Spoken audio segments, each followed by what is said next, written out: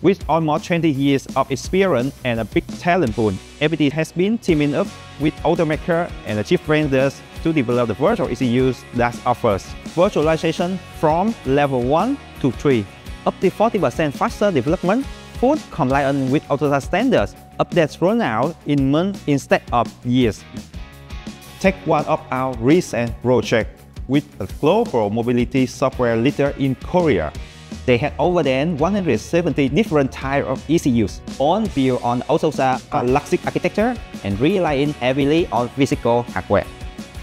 To overcome the challenge, FPT adopts a level 3 ECU virtualization running on an x86 environment, which creates a virtual testing environment and optimized balance between software coverage and real-world complexity.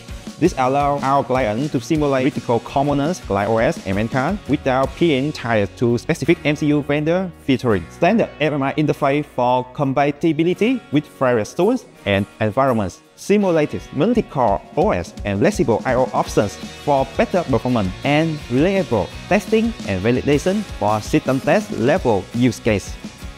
Our experts also introduce the DevOps-driven approach with the CI pipeline to speed up the time to market while ensuring continuous feedback, efficient cooperation, and scalability. The results were impressive. Our clients were able to cut down their software verification time from 6 months to just only 1 month and achieve high-quality products, but faster and less expensive.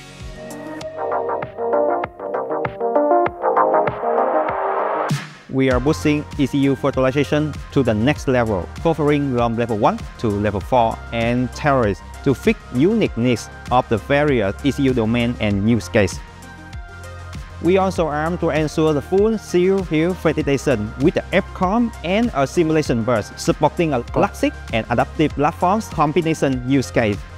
Our VCU will be a part of the master ecosystem, an all-in-one automotive suite that will ride the cars of tomorrow to you today.